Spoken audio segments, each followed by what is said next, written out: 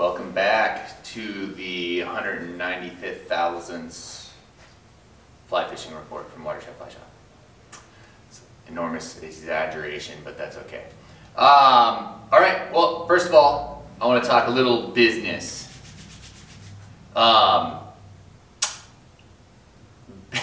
People are always asking us how business is going, which I appreciate. I think people are genuinely concerned and you know, bought into our business as a community, which is awesome. I mean, I ask friends and family that own businesses all the time, how's business going? That's a common conversation, which I appreciate. And I'm not going to necessarily speak to our business, but I'm going to speak to small business in Corvallis. Small business in Corvallis is struggling a little bit right now. There's many reasons behind it, and we can go into those individually if you want to come into the shop and talk about it.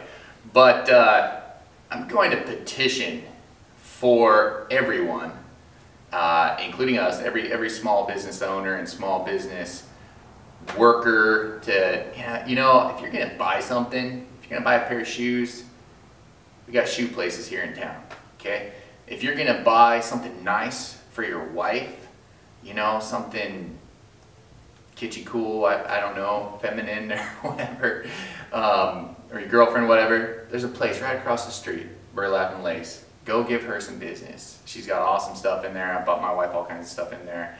You need a new pair of boots, go to Sedlak's. It's an awesome boot place right here locally in town. If you're gonna buy some, you know, a sleeping bag, there's a place right across the street from us, Peak Sports. They have sleeping bags. If you're gonna buy some coffee, there's actually a coffee store right down the street. How about that?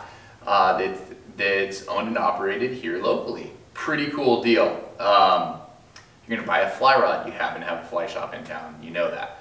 But you know, I just petition to you guys, you know, the folks that listen to us a little bit, really try to buy locally. And I say that probably more seriously now than ever, and I've always obviously been a fan of it. You know, you get into small business because you think that you can gain some support from your community and whatnot. It's just really important. There's a lot of struggling businesses right now for the last month or so that have been hurting, and I'd love to see people like we saw at the beginning of the pandemic that purposefully came out and supported small business. I think it's very easy to buy things online. Completely understand that. It is very easy. I just, you know, nothing good comes easy though. You know? I'm not playing, but I'm coaching football right now, and I say that to my kids all the time. Nothing good comes easy. I'm a firm believer in that. So support your local businesses. Please, please, please. I know a lot of you do, and so I'm preaching to the choir to a certain extent, but it's really important to support your local businesses now more than ever. So let's get to actually a little bit more business. Now is a great time to buy some waders, and I say that because we have a phenomenal selection of waders that we just got in from Simms. Exciting stuff. We have the tributaries, which we've been waiting on for a year now, over a year. We have a decent little selection of the tributaries. We have a really good selection of the G3s. We have a decent selection of the G4 zips. So fantastic. We've got waders. We have more boots than we've ever had from Corkers and Simms. Both just fantastic boot brands, and they make a lot of different boots. So we've got the tributaries, the Freestones, the flyweights, and the G4s and Simms. And then we've got the greenbacks, buckskins, dark horses, and River Ups. They've got a relatively new boot that I haven't memorized, obviously. So all sizes, stocked, ready to go. If you need a new pair of boots or waders, come on in. Now to the fishing, the really fun stuff. So fishing for trout right now is insanely good. And it's probably only going to get better in the next 2 to 3 weeks. And then once the real cold weather comes, it'll die off a little bit. It'll probably actually kind of go back to what it is right now, which is still really good. So you've got 5 weeks to fish for trout in the valley where everything's open, and then you know, some of our rivers do remain open all year. But the fishing has been fantastic. We've been seeing fantastic caddis and some sputterings. The first October caddis we've seen, that's awesome. So tan, brown caddis, gotta have them, and that can be an all day long event. So that's awesome. October caddis, gotta have them. See, when you see them flying, throw a bug on the water. When you don't see them flying, throw a bug on the water. Okay, you can fish pre-hatch, post-hatch, during the hatch, make it happen. Those fish are looking for their last big meal, and that October caddis happens to be it. Okay, moving on from there, and I'm talking McKenzie and the Sandy Yams, the Lucky Mute starting to fish okay, the Corseville Creek, the Middle Fork, all fishing great. The fall is a fantastic time to fish, period. And then you're probably gonna have 4 weeks of unbelievable streamer fishing. Now I know a lot of y'all don't streamer fish, and that's fine, but you need to. So it's not fine, shame on you. Shaming is a thing, so we should probably shame people that don't streamer fish, right, Eli? Is that a thing?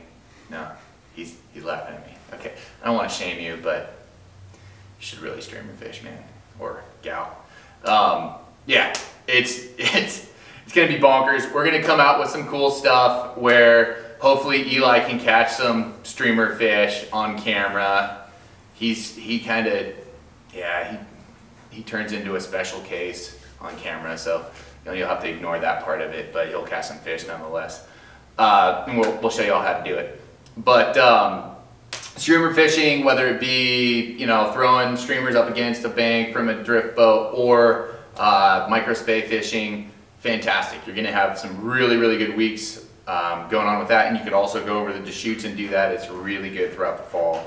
And basically every single river in the valley, those fish will eat streamers with reckless abandon. So you must do that. Next thing would be salmon and steelhead fishing. I'm gonna hit on the steelhead fishing that I know is good right now, and that'd be the Rogue. That's relatively close to us, and that's a legit fishery. That fishery is going bananas. It's very, very good right now. It will stay good. A lot of people ask me this. It will stay good through the end of November. And then you'll have really good days here and there in December even, and that is, yes, for summer steelhead. They have a long push of fish from, you know, the end of June all the way through. You'll catch fresh fish in November. So that's great fishery. And then right now we've got awesome, very, very, very cool fishing coming. As soon as we get a little more rain, the rivers get a little fuller with Chinook and Coho. So that's coming next week. Quite frankly, we should have some sustainable rain to go and swing flies for Chinook and Coho. Mainly Chinook at first, and then the Coho will trickle into the river. And yeah, guys are getting them in the river, so it's happening already. Not with great consistency, but it is happening. Other thing I don't want to forget to mention is sea run cutthroat. It is bonkers good right now. You must do that. We have a good little selection of sea run flies. Come on in and grab them. And if you want a trip for that, let us know. If you want a trout trip, let us know. I'm not personally booking salmon trips right now until we get enough water. We can stay in touch on that. And yeah, thank you for the support. I hope and pray everybody is okay. I haven't seen a lot of people in the last month or so, but I hope to see you soon, and God bless you. Thank you.